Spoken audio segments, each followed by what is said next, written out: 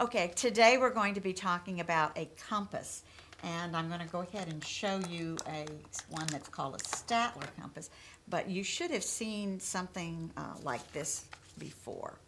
And it's basically, it has two arms that are connected at the top. One of them is usually a pointed end, and one has a pencil in it.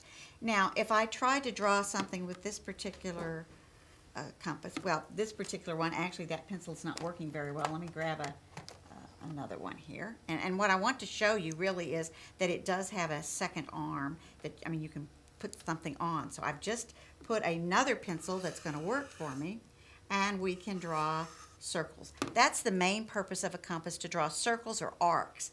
And you have a radius, whatever this length is, that would be the radius of your circle. Now, if you're looking at this and you're thinking in terms of a low vision student, you probably can see this quite well with a camera, but most students would like to use something other than a pencil.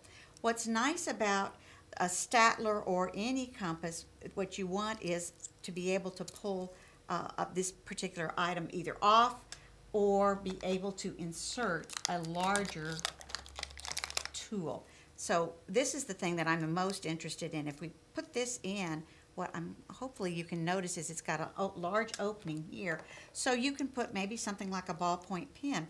When I was growing up, everything you have, all we have are these little cheap ones that you just put a pencil in. And now this is large enough that you can have a pen. So let's see how this might look. Is this going to look any better? Well, it might be a little darker, but that's still looking very much like the pencil. Now, so you might want to go with something even a little wider. But now let's see if this will go in. I don't think this will, so I'm going to try it. But I'm thinking you'll notice that this is a little too wide. So this is a good size. Let me see if I can get that to where you can see that hole again. But it's not large enough for this Sharpie. What you're looking for your student is some type of a compass that has some type of adaptation, that it will take the pen that your student prefers. So what we're going to do is go to another compass, which is called a Fiskars compass. Now this particular one has a pointed end, but I'm going to point out that this is a rubber tip instead of a very, very stabby. You'll notice otherwise I'd be going ouch, ouch. This is rubber tipped, and this one is a little safer in the school system, and I think you can take this on an airplane with you. So what we're going to try there is we can go ahead and put that ballpoint pen in. So the ballpoint pen fits. Let me tighten it up. Oops, got to hold on to that. But again, that's not very, very good width there for our low vision students. So I'm going to go ahead and try that Sharpie and see if it will fit in there. Let me see if I can make sure that you can see how wide that is. Okay, so this Sharpie should go right in there.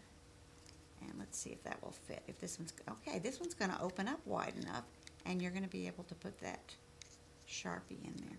So this might be something that your low vision student prefers. It's getting a little thicker line. But some of you may say, well, that's still not thick enough for my particular student. And again, what you want to do is find the compass that fits your student's favorite pen. Now here's an even wider Sharpie, and for sure this one, if the smaller one, the thinner one, wouldn't fit in to this Statler compass, this certainly wouldn't fit. But let's try the Fiskars. Again, I'm going to try to show you how wide or how large a diameter that is. So we're going to slide this wider Sharpie in. Now some students won't like a Sharpie. They may prefer 2020 or something else. But we're going to show you this with a little bit wider Sharpie. And let's see what we think about that. Okay, so now we're getting thicker yet.